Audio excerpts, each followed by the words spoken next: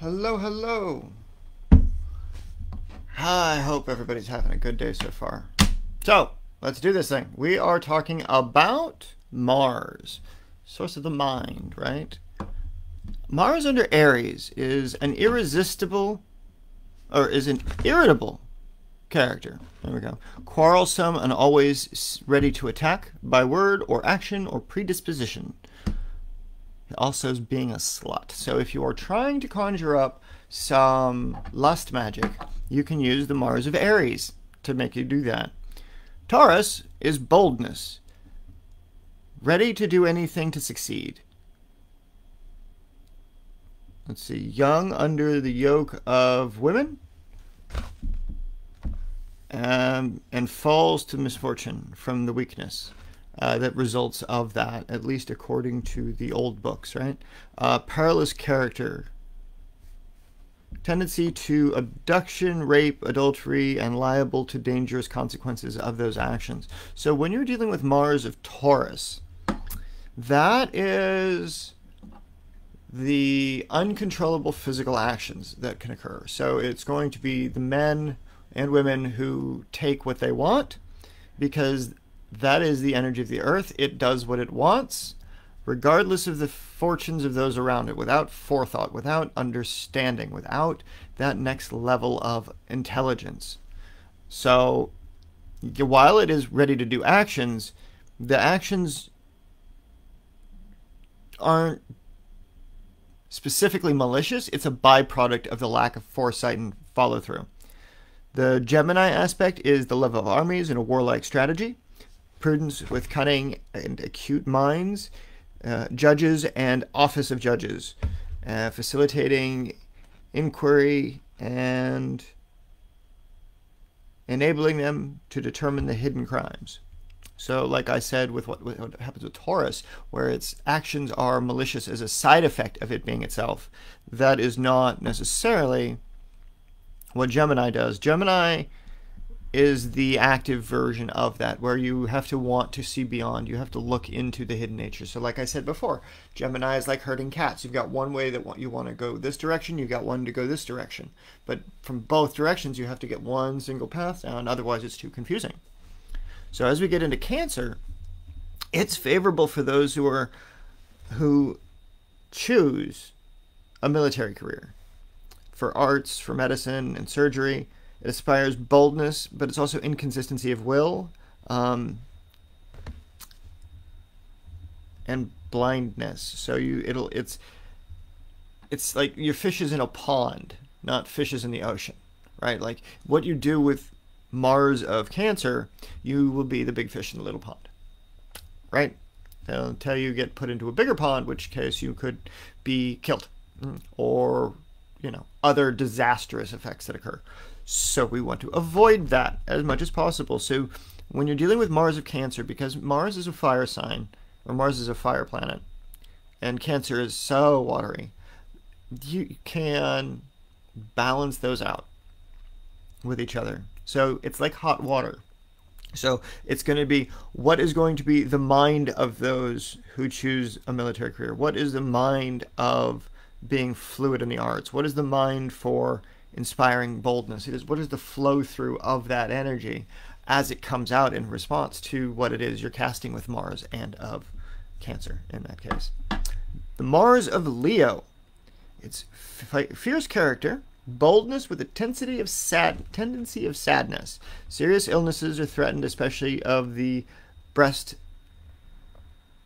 to sadness. So Leo is typically ruled by the sun. When it's ruled by Mars, forceful character, fierce character. So it's like the angry lion, right?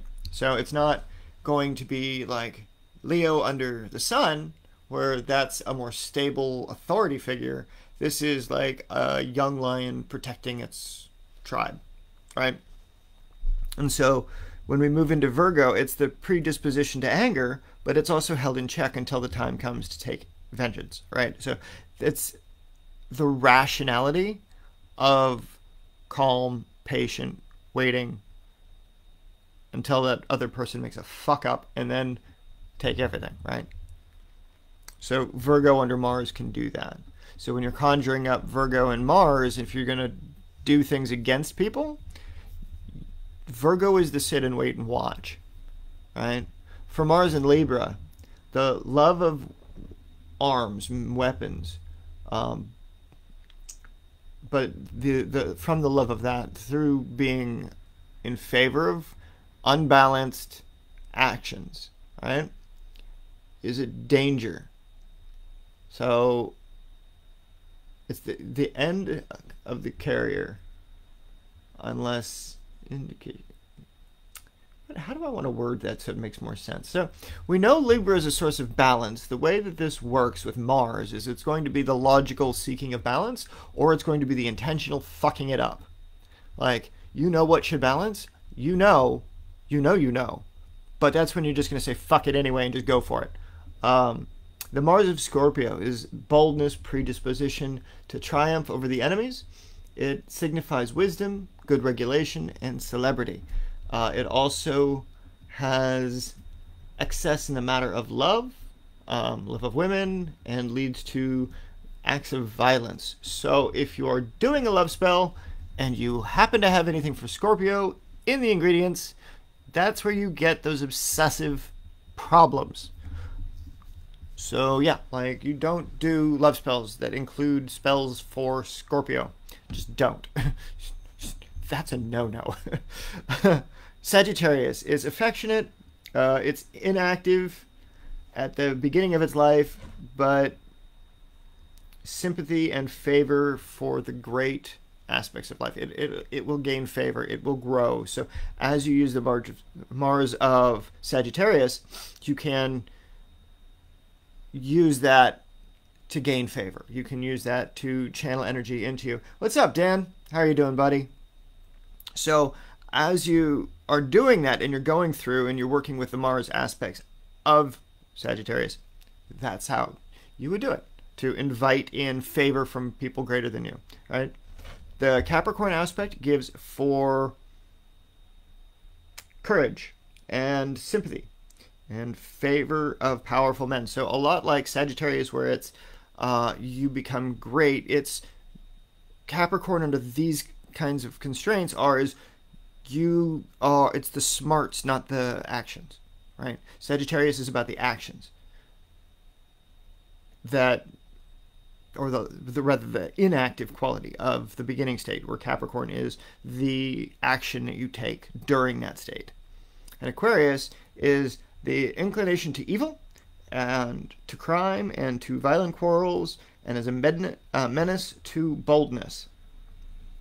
So, or menace of blindness, sorry. So Mars under Aquarius, under the situation where you have Sagittarius and Scorpio, giving you boldness, giving you the means to understand and connect with and to learn with others. In Aquarius, you are essentially pulling the rug out from somebody and saying, go swim. Straight up. Like, this shit is no joke. Pisces, it inclines lasciviousness, favor of princes and with the great. So with Mars, and Pisces, that's when you will lead with your crotch. Whatever you got cooking down there for plumbing, that is where that tendency to think with a genitalia first. You don't want to do that. So Mars, under the sun, lots of good. Afflictions, hard work, danger of words by iron or fire, weak and unstable resolution. So Mars represents the twofold forms of balance in this case. So Mars of the sun, it's going to be forceful and it's going to be vigorous and it will be good. The sun of Mars is not going to be quite as oomphy if you're not putting the sun first. Like, Mars is the secondary energy. It is the mental energy. It's the stability energy, right? Whereas the sun, it's just like the overpowering, like, oh my God, it's too hot outside. I'm going to melt or burn up or whatever. So putting those two things together, you can temper the fire of the sun by using these concepts of Mars in this case. Then we move into Mars of Venus. So it is the embarrassments, it is lawsuits occasioned by women, embarrassments by women. The native of the sign is feminine. The woman will be bold and free in her manners.